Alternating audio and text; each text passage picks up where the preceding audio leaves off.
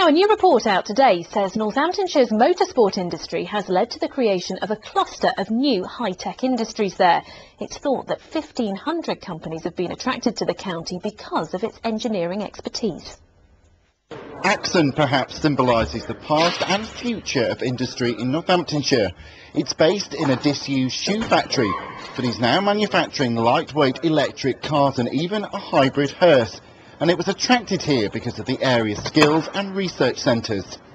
Well, we started our technology at Cranfield University. We're a Cranfield spin-out, and when I looked to where to locate, I looked at where all the staff lived, and the centre of gravity was here in Wellingborough. As if to prove the point, less than 2 miles away, the lightweight bodywork used by Axon's cars was designed and tested here.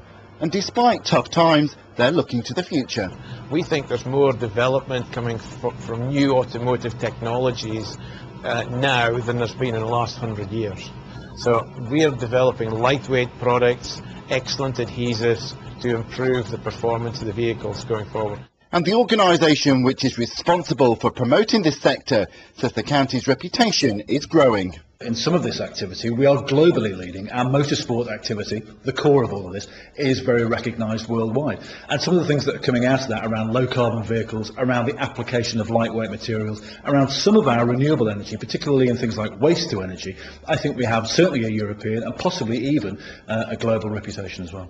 And with investment in the Enterprise Zone, the Technology College at Silverstone and Daventry, it's hoped Northamptonshire's global standing will continue to grow. Stuart Radcliffe, BBC Look East.